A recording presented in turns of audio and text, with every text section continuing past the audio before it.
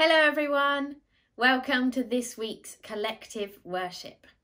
Now last week we were talking about a saying that Jesus said in the Bible, I am the way, the truth and the life.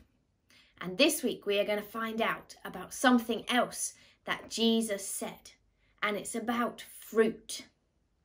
So I wonder, what is your favourite fruit? Why don't you turn to someone near to you and tell them what your favourite fruit is?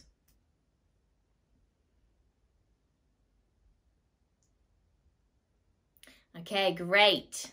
We are going to play a game now, and I am going to describe a fruit to you, and you have to guess what fruit it is. So we're going to start with a really easy one. This fruit is yellow. And it's bendy and you peel it. What fruit do you think that could be? A banana, well done. Okay, second fruit. This fruit is big and round and it comes in loads of different varieties, including honeydew, water and cantaloupe. What fruit could that be? It was a melon. Well done if you got that one right. Okay, fruit number 3. This fruit is unusual because you might have it on a pizza, usually with ham. What do you think that fruit could be? Pineapple. Very good if you got that one. Well done. Okay, next fruit. This fruit is yellow. You might have it in a cake or squeeze it on your pancakes. What do you think? Lemon. Well done if you got lemon. Good job. Okay, fruit number 5. This fruit is also the name of a colour and it is the flavour of marmalade that Paddington eats. What do you think? Orange. Well done if you got orange. Okay, last one.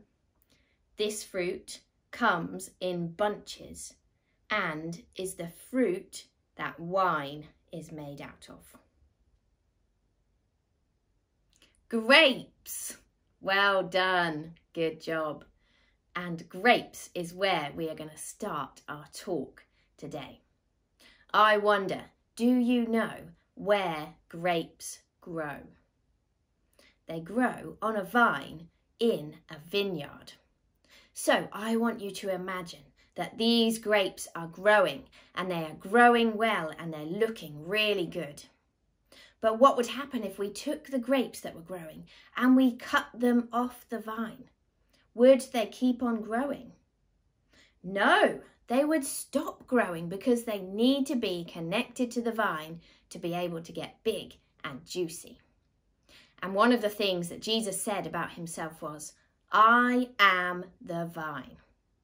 Now that seems like a very strange thing to say, doesn't it? But Jesus said to his disciples, I am the vine and you are the branches.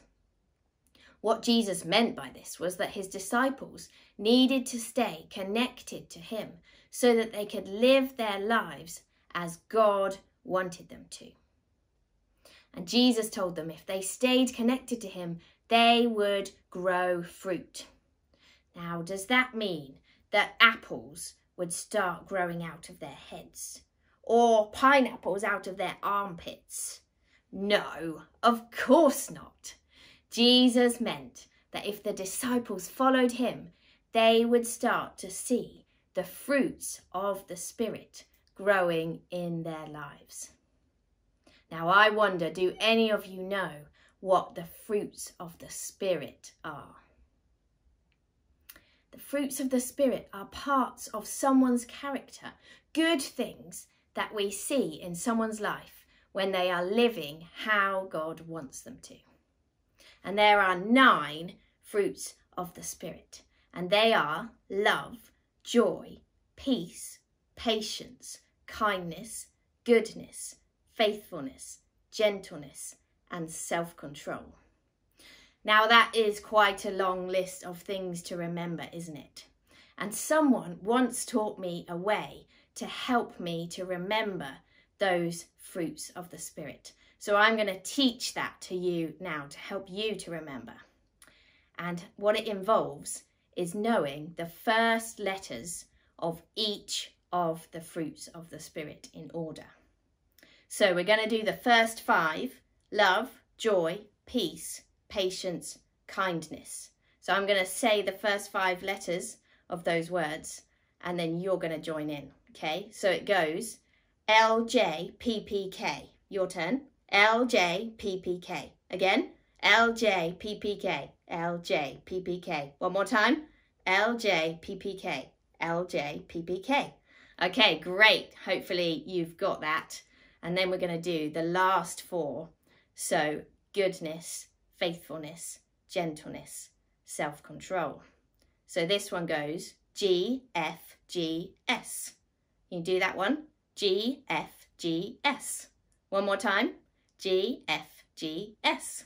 And then we put them all together and we go LJPPKGFGS. Can you do that? LJPPKGFGS. Great. So hopefully that will help you to remember the fruits of the Spirit.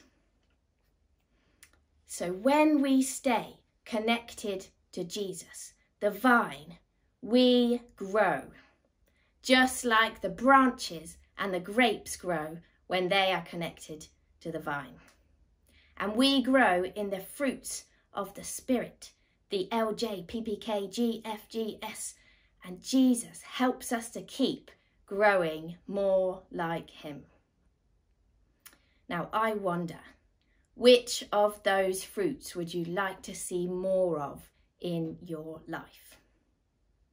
Maybe you feel like you like to be more loving, or perhaps you think you should be a bit more patient, or maybe you think you should be kinder to others.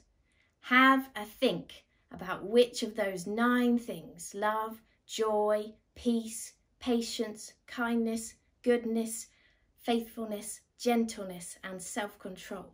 Which one would you like to see more of in your life?